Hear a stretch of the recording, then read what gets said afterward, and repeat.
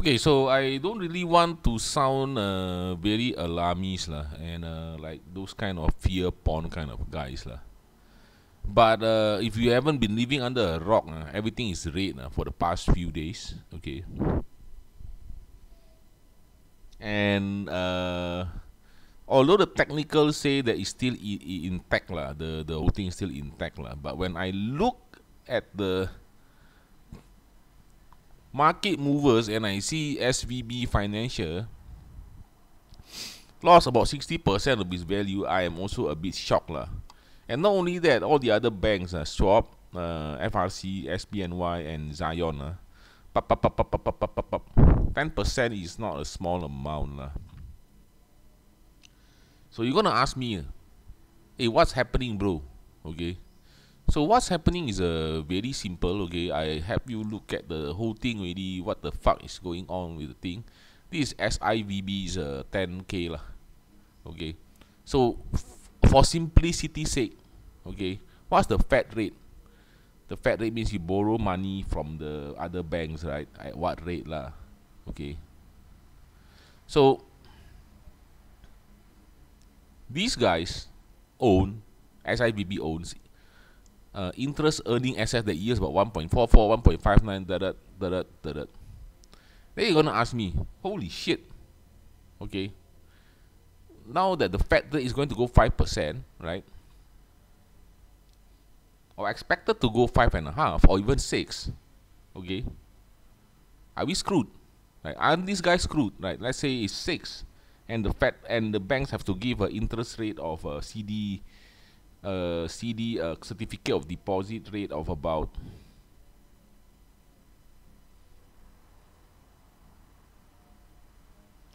maybe 5.5 if it goes 6. Okay, so they are good. They will be underwater. How they earn money, right? Okay, so this is okay. How are you gonna earn money when okay, it's like that, right? So at the end of the day, your yield, your aggregate yield from you lend the thing money, you have to your funding and your lending the yield, your lending yield must be higher lah, bro. That's how it works. Okay, and we can see it's been nuts lah. The yield has been going up, up, up, up, up, up. Okay, this one never go up lah. So this up, down, up. Okay, so what's happening now is Armageddon, the bank's Armageddon. Okay, so they're underwater. We don't know how much of this is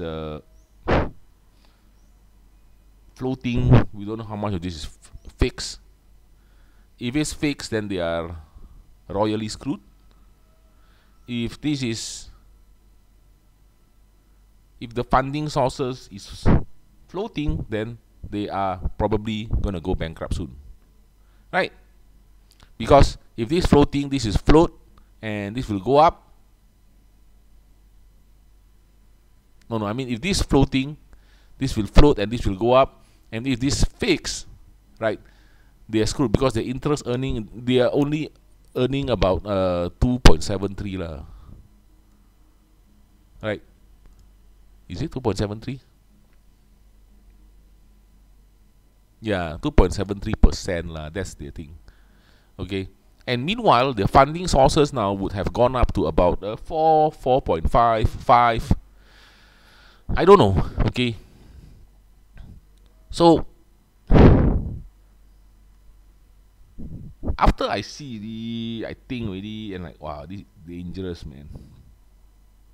Okay, what if, okay, the silver bank one is not exactly common or just located in silver bank? What if other banks like silver bank, they are actually they own a lot of these low yielding government bonds or fixed income assets that were yielding very low, and suddenly now after the rates gone up, they got discounted heavily and they cannot do things like this. Okay, so they say that banks earn money when interest rates go up. Is that true? No. Okay. Banks start to earn money when interest rates go down, not go up. Okay. And it cannot be too fast because they cannot make the lending happen. Right. So they can make money when interest rates go down, not go up.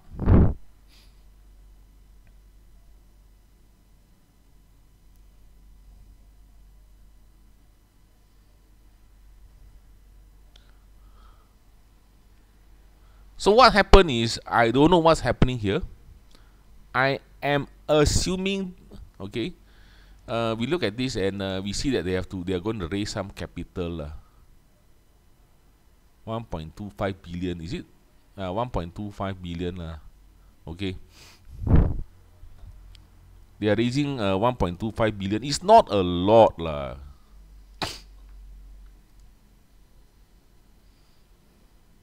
Compared to their market cap, it's not 100% or what lah. Right? Wow.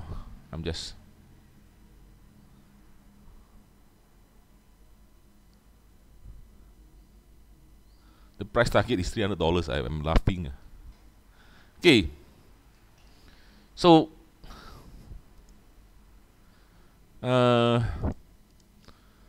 not only they are raising capital with the 1.25, they are also doing 10 million depository shares, in which is 1 or 20th share in our mandatory preferred stock. Okay. Just Google what is depository shares. You guys can take a look lah. Okay. Because honestly speaking, I don't know what's depository shares also.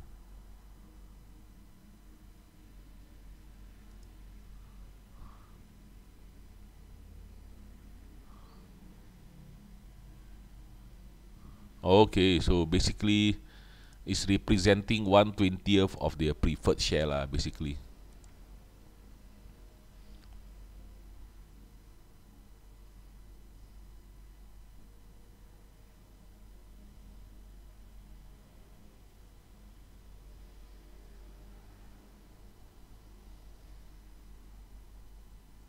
Solely to cover over allotments.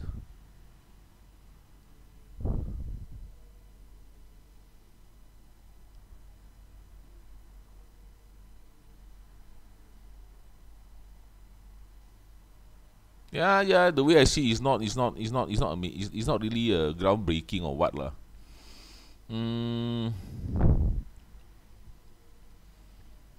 Now, first of all, this company is not going bankrupt or anything lah. The way I see it lah. If they are still, they still can manage to do this. I think this can go up even. Okay.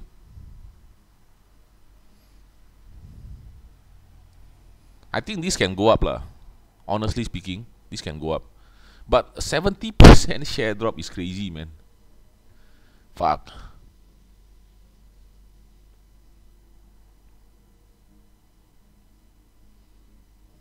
Okay, so after we look at this, and we see how they need to raise their capital, okay, I think it's not only local to SVB. I think others will also kena lah.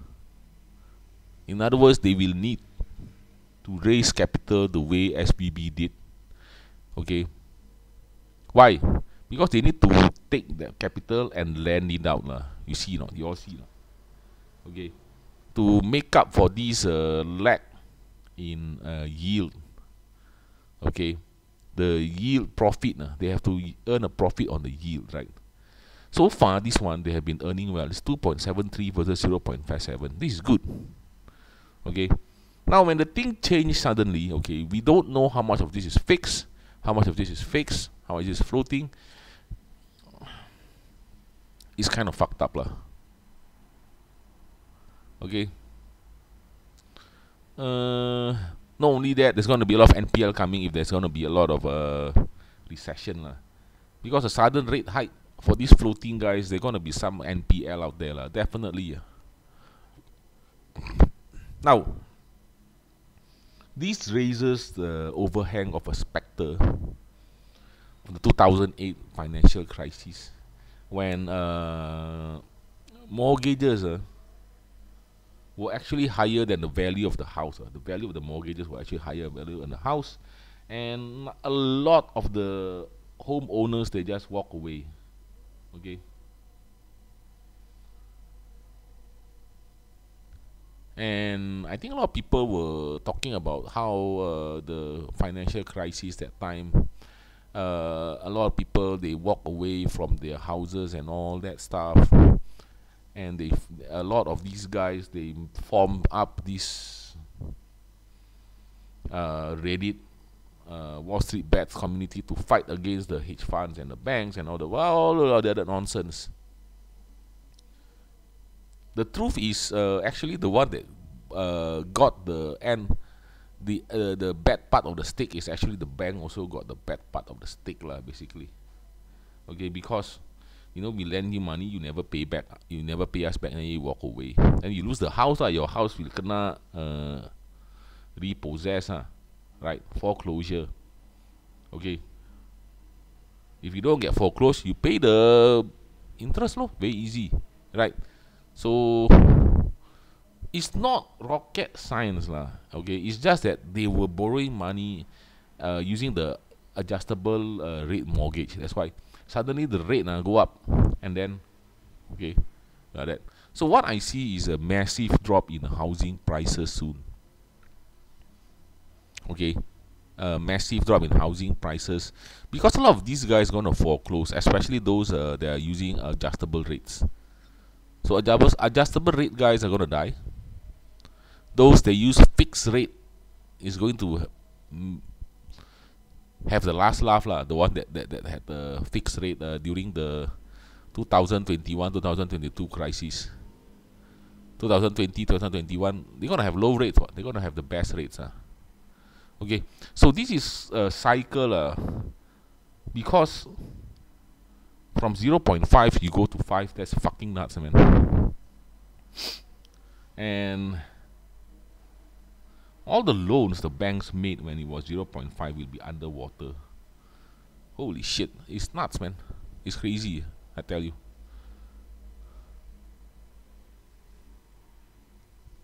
It's gonna reverberate throughout the economy. Housing, banking,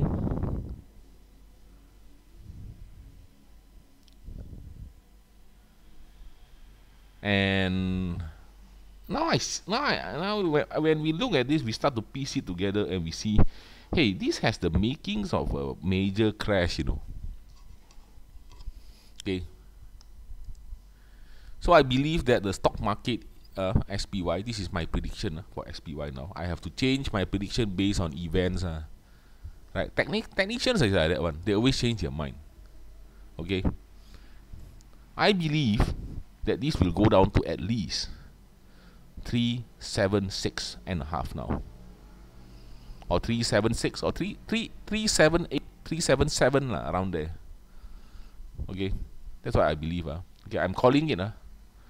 I think the it's gonna drop to 378. I'm calling it now. After I look at this and like, wow, this looks quite bad. Okay, 378 378. That's my take. Okay.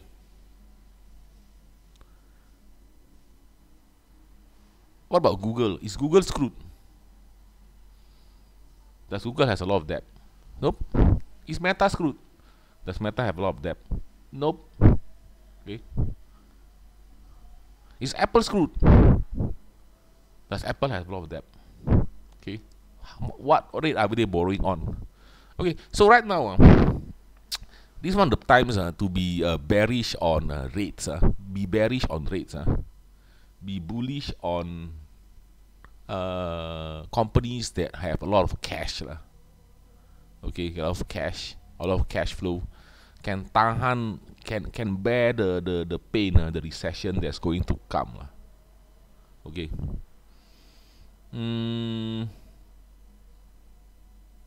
Yeah, I think it's gonna go down. This one I'm gonna touch this. I'm gonna make the short later lah. I'm gonna make the short later. Okay. Part of the reason why I think it breached MA 150 already. The next indicator should, the next that one should be MA 200. Well, MA 200 also breached already. Xiao liao.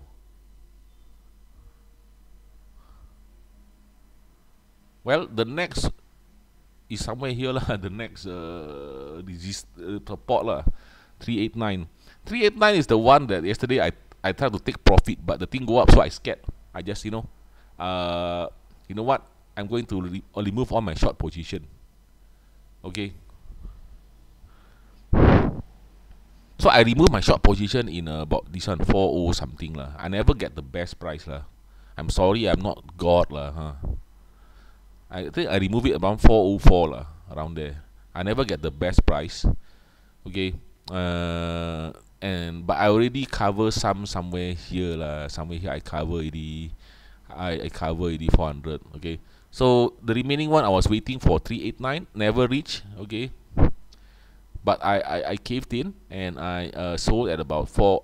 I covered my shorts at 404 lah. So please I don't always get all the things right. Okay, I don't always short at the highest price. I don't always take profit at the best price. Okay, so please I'm not God. Okay, I cannot predict the future. Okay.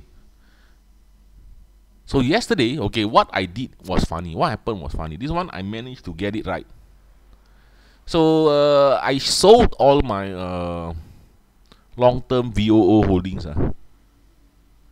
Sold all my long-term VOO holdings. Then it came down after that. After I sold, I slept there. After it came down, boom. VOO is similar to SPY lah, but smaller cost lah. But it's less liquid. So if you want to trade, don't trade VOO, trade SPY. So I woke up, but I see the market and I was like, what the fuck? And I saw the SIVB bank. I was like, wow, this is gonna be a good content for today. Okay, it's gonna be a good content. Okay. Just remember, okay, where's the yield part?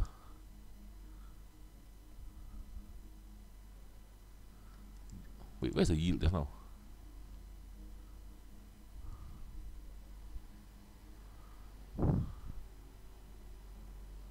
What's this?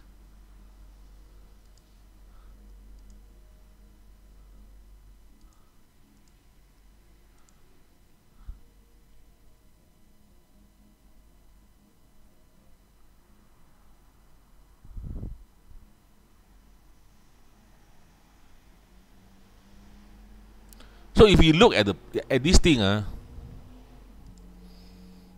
okay, the first thing you gotta ask yourself, is this going to go bankrupt or not? I don't think so, Lee. I don't think it's gonna go bankrupt. Okay, but then what's the problem? Okay, I think the part of the problem is it went up so high. So much so that it's so much higher than 2019 prices. Okay.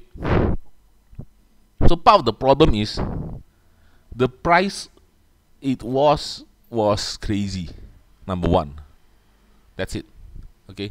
So there was a cycle, I think. I think they got the cycle. I think there was a boom cycle in the Silicon Valley at that time. Oh. That's why they managed to boost their revenue. Okay. And these revenues, we don't know whether they are fixed. We don't know they are what's their yield. We don't know. Even if they are fixed, what's their yield? Okay. And then the deposit rates. You know the deposit rates now the cost of funds is quite high okay. I think it's about at least 4% At least I see. I see banks they are offering 4% already, all over the place. Some even 5. So I see a crisis that's brewing in the banks, and I don't think this guy will go bankrupt. Okay, but this guy is not cheap because it's coming back down from a boom cycle. That's what I think. So you all that think that this thing is overpriced, or holy shit, 70% discount, bro, let's go. Okay, hey, notice, eh, pre-COVID is about this price, leh. This is just the lowest price pre-COVID. I was like, oh shit, right? Doesn't make sense, what? Right? Does it make sense? No, leh. Doesn't make sense, leh, bro. Okay. So what's the problem is it's not local, I think. I think it's not local. You saw the interest, right, just now. That's it for today. Okay, I hope you all got the message.